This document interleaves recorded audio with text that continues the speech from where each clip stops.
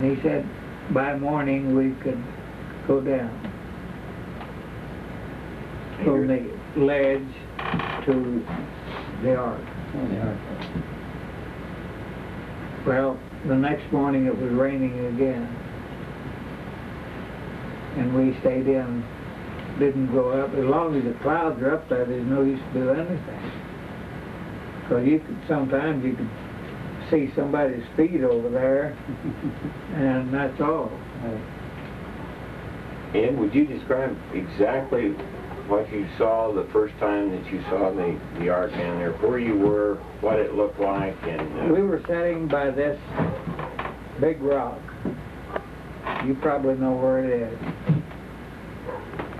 And we had been there for quite a long time.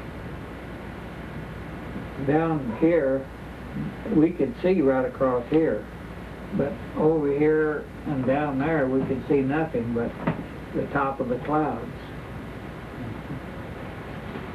And they kind of drifted on down. Then they showed me this. The first piece we saw was the main structure. And it, from where I was standing, looked like a bluish colored rock. And then we come back a little bit and you could see in the end, you could see these lines which were beams in there.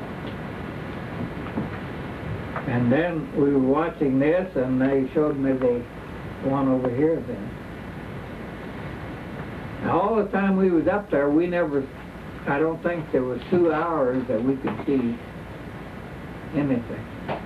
I mean, you know what I mean. Yes. But then they showed me this here, and it was hard to tell which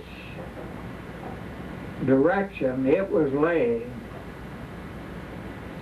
because you couldn't even see the little beam that under the other ark is a beam. It goes, he says, from one end to the other,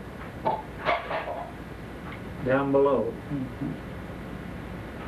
And then if you're over here and see this rock, it looks kind of like this, where the boards had separated, and this piece over here is the same way. They fit kind of like that.